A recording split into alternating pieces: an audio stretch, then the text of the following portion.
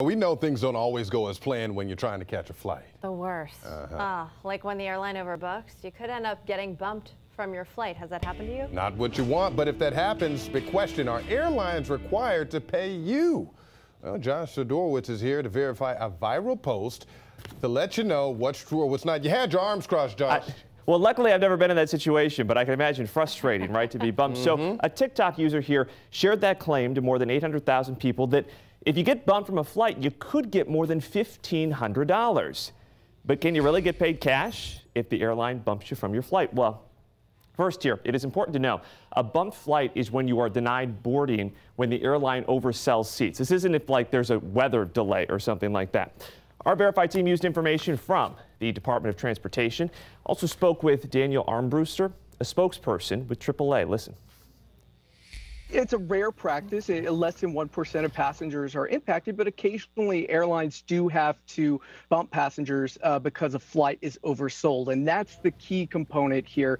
Was your flight oversold? So, weather can't impact it. So the Department of Transportation's website shows that airlines must ask for volunteers in exchange for compensation, which could also be like a voucher. So yes, airlines are required to pay you for bumped flights if the arrival time is delayed by more than 1 hour. I have taken the voucher before. You've taken the voucher. If you have the time. Yeah, if you got the time. I don't have the time.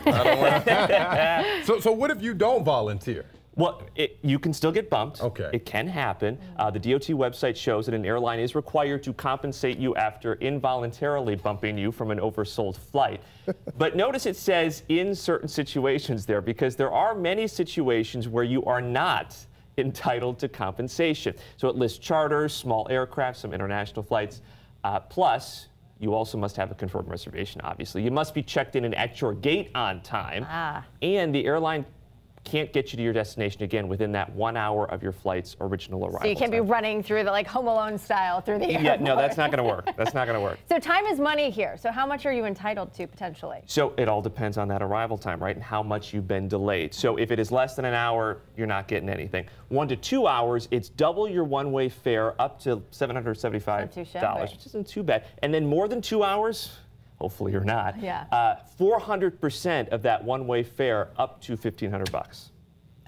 I hope y'all were taking notes. Compensation is key here. It's on our website. That's if you want right. to go that's a lot of information. Good stuff, though. And thank you.